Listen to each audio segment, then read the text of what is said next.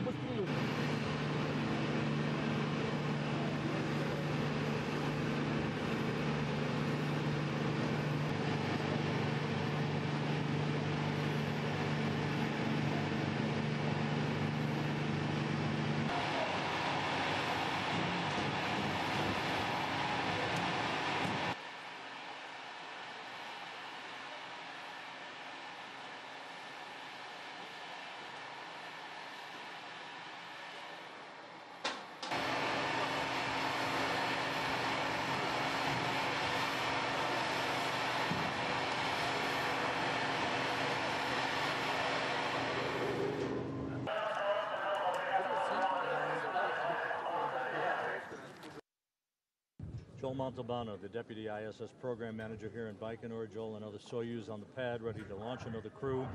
In this case, 2 Americans launching, the addition of a 3rd NASA astronaut on board to start a year of that type of crew complement. How is that going to increase research and solidify all the utilization that you expect over the next year?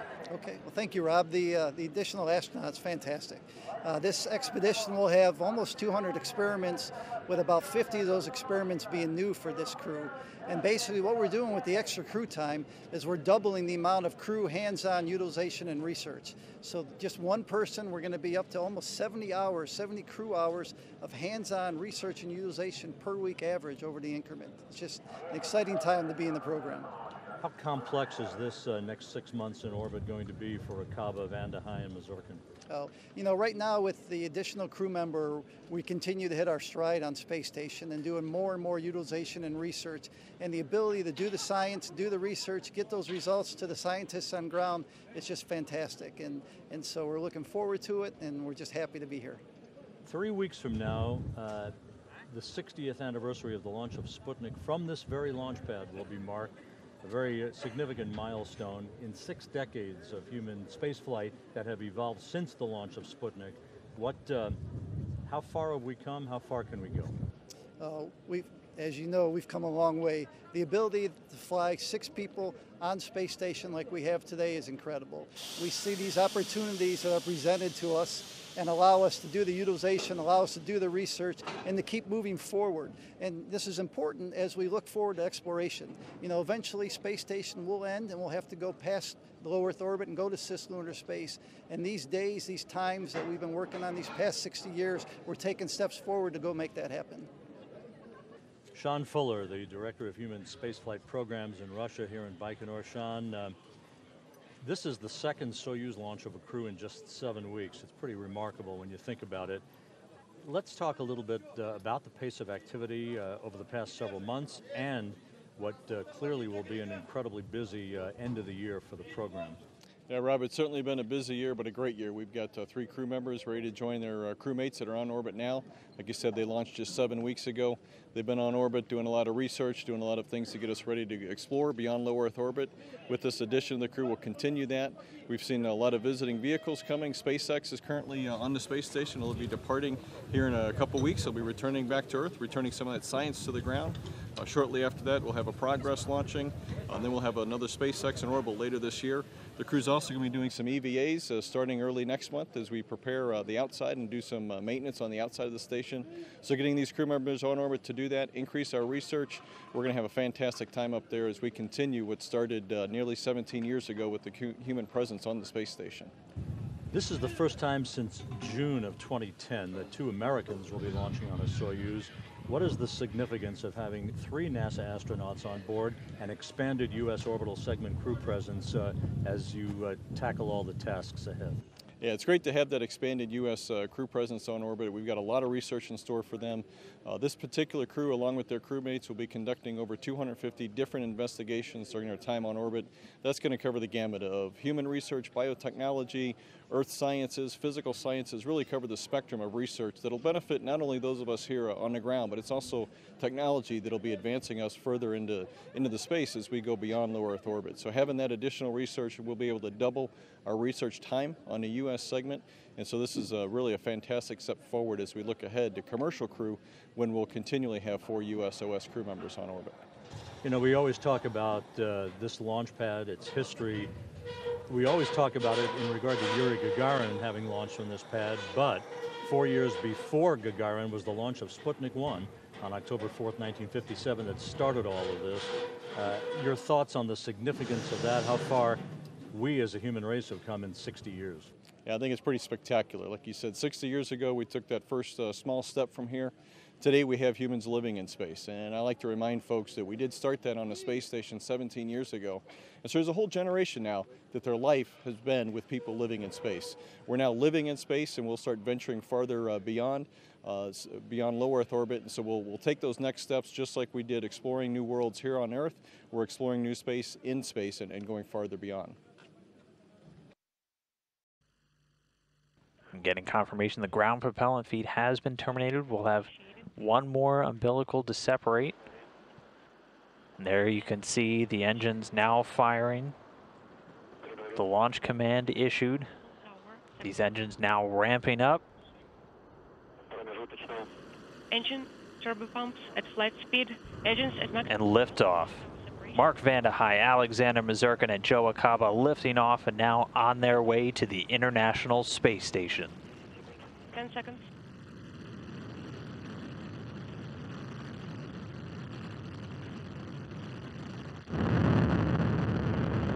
A little over 10 seconds already into the flight, getting good first stage performance. Soyuz delivering about 930,000 pounds of thrust from those 4 boosters and the core engine.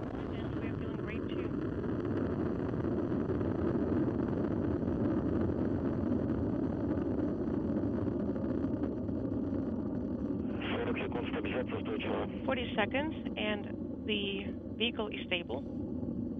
Continuing to get good calls. The vehicle's stable. Everything looking great as it sears across the Kazakh sky there, burning an image across the black. This first stage going to burn liquid fuel for the first 2 minutes and 6 seconds into the flight. 60 seconds. Your pitch roll are nominal. So the yaw, the pitch, the roll, everything determining the attitude of the rocket, basically which way it's pointing, all looking good. Continuing to get good first stage performance from the Soyuz rocket.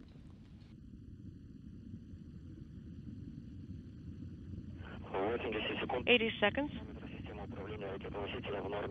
Booster motion control system parameter. And at this point, the vehicle already moving in excess of 1,100 miles per hour. We're a little over a minute and a half into the flight since liftoff.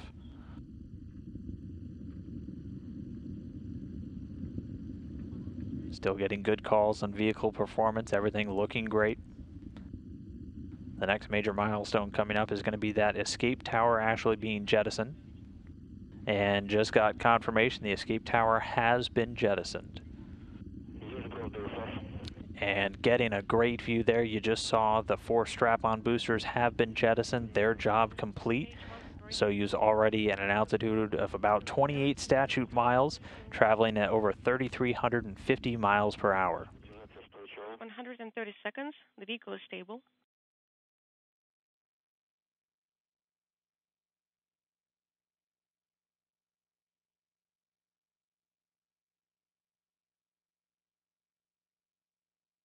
So we're over 2 minutes now since the launch. Everything looking great. The first stage has done its job. Those 4 strap-on boosters have dropped away. That single core engine now continuing to fire. Getting confirmation from the visiting vehicle officer here that the launch shroud has been jettisoned. So the Soyuz spacecraft now exposed. The rocket's altitude about 48 miles high.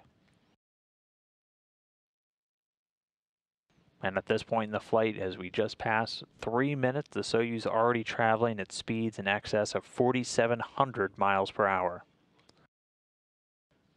And again, the core stage is the second stage, continuing to perform as expected. 90 seconds.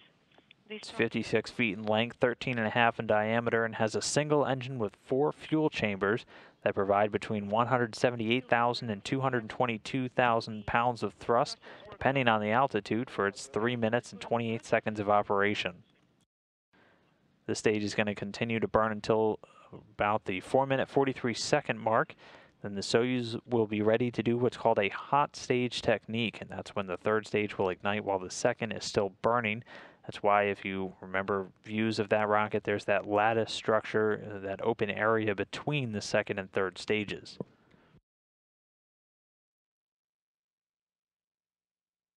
And we've just crossed 4 minutes since launch.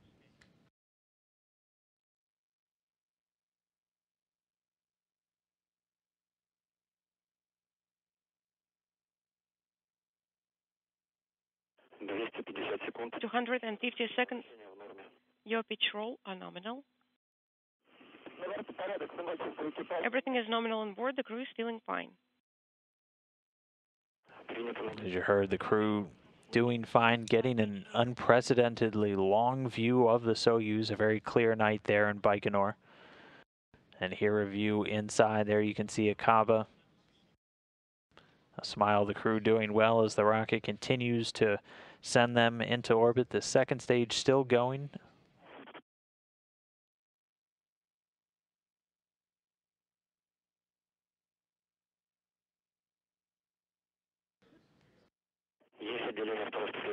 And confirmation the second stage has separated successfully.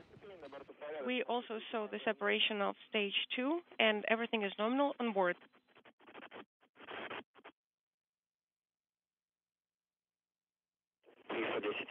310 seconds. And so at this point, the second stage has dropped away. The core booster separates at an altitude of about 105 miles.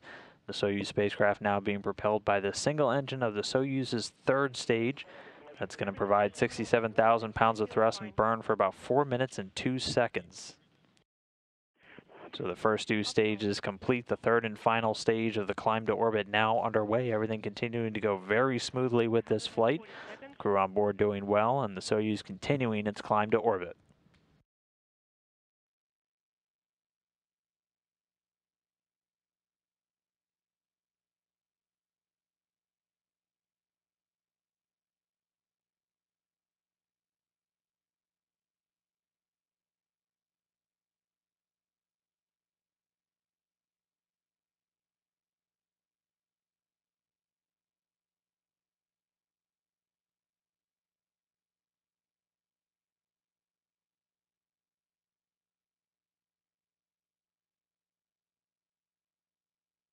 – 380 seconds of flight. Third stage thrusters operate nominally. Everything is nominal on board, and the crew is feeling fine. So we're well over 6 minutes now. The crew, the rocket, all doing well. –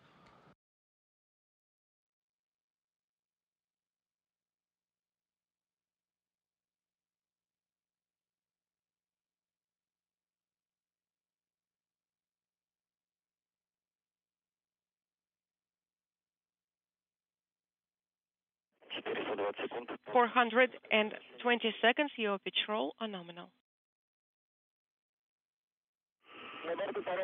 Everything is nominal on board. The crew is feeling fine.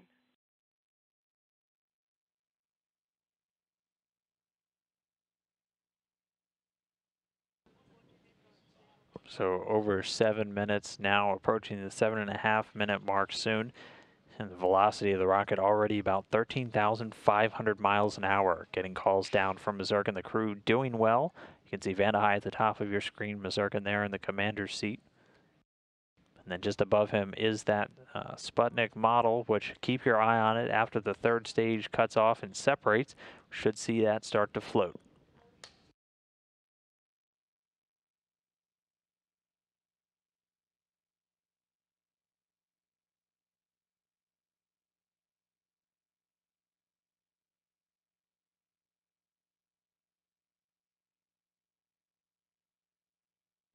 And once the third stage is done and delivers the Soyuz to orbit, the spacecraft will again execute all of those pre-programmed commands to get out a number of antennas and deploy the solar arrays.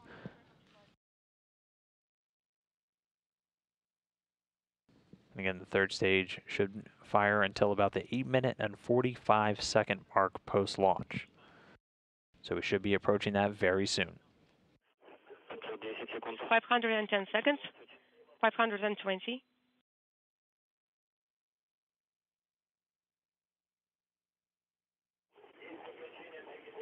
And there, the telltale jolt, that tells us that the third stage has cut off, getting confirmation it has separated. And confirmation of Soyuz spacecraft separation, the Soyuz now in orbit. This is Baikonur lead. Congratulations on the successful insertion, and I would like to give the floor to Mission Control Moscow. Yes, we confirm the separation. Everything was nominal. Thank you very much, and we're working with Moscow Mission Control. Now, this is Mission Control Moscow. How do you copy?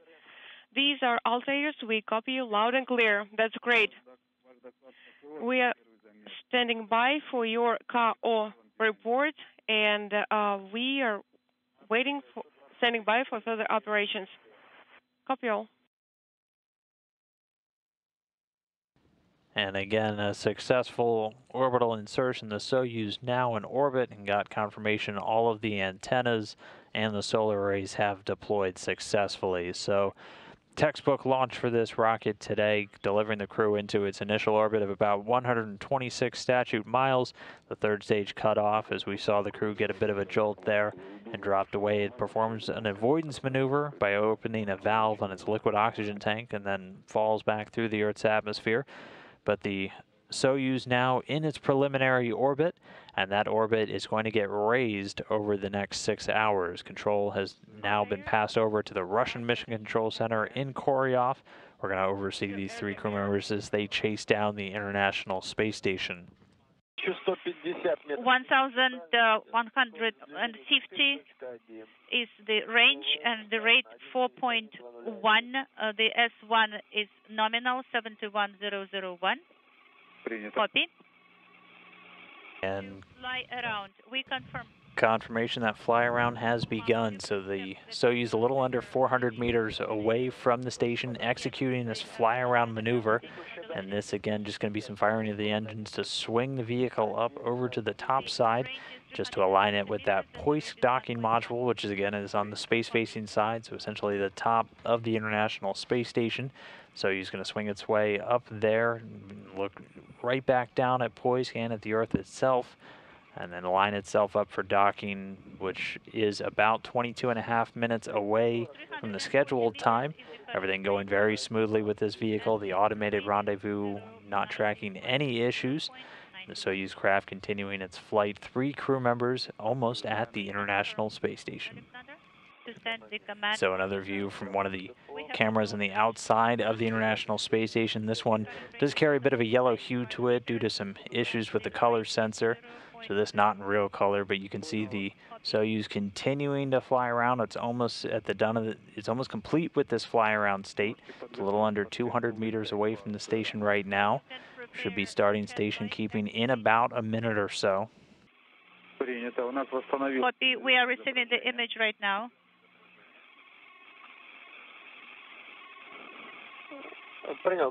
Copy. Moscow, 67 meters is the range. The rate is 0.1717, and the value S is nominal. Copy.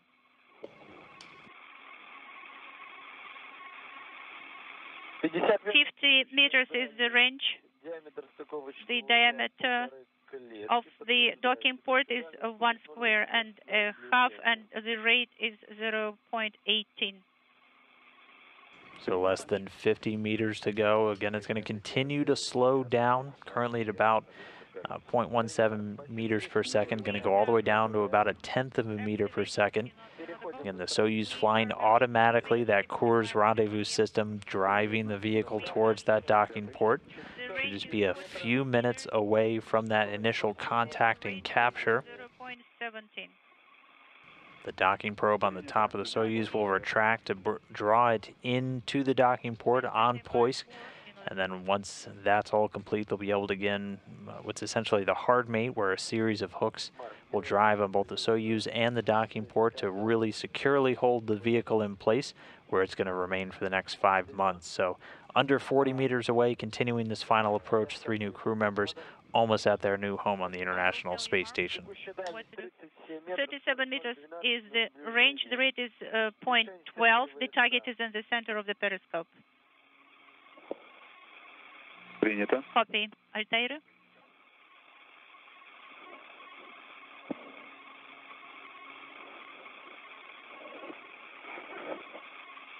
And you can see some shadows beginning to crop up on the vehicle. The sun actually about to set on the International Space Station while it's flying over the southern Pacific Ocean right now. Proceed, please, with the report. The diameter of the docking port is 2 squares, 30 meters, 0.14 is the rate. The target is in the center of the periscope. Copy.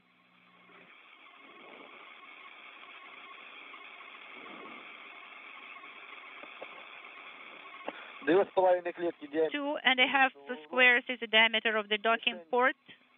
The target is half of the square to the right of the crosshairs. Copy.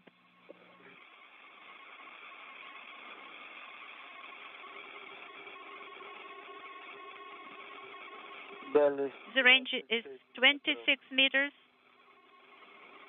The rate 0.1. The target is half a square to the right of the crosshairs of the periscope. We have Pazer. SVP is ready. They're just about 24 meters away now, so he's charting a very slow and steady path towards the Poisk module on the space-facing side of the space station. The diameter of the docking port is 3 squares. The range is 20 meters. The target is at the center, and the crosshairs are aligned. Copy.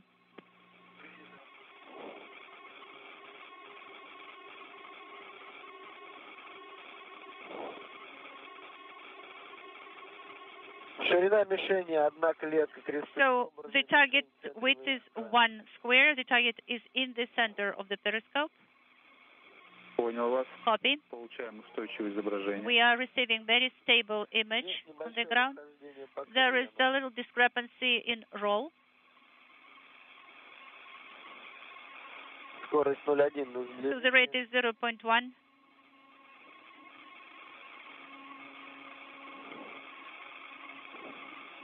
So the crosses are aligned. The target is in the center of the VSK periscope. Copy.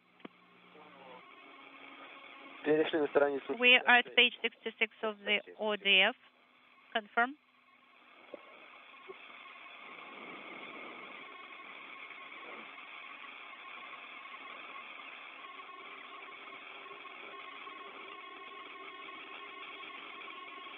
$15 meters is the range. 0.12 is the rate. The crosses are aligned. The target is in the center. Copy. We confirm.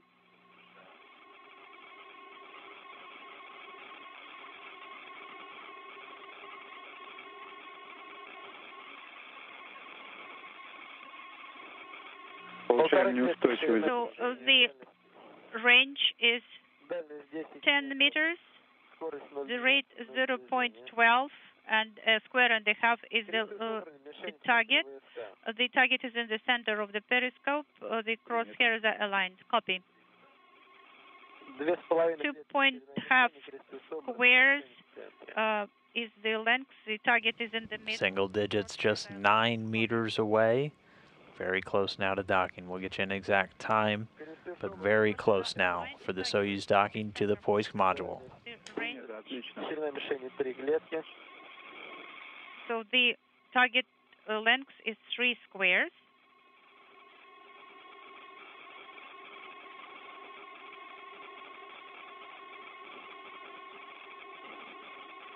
Standing by for contact and capture. We're standing by for the contact, Moscow.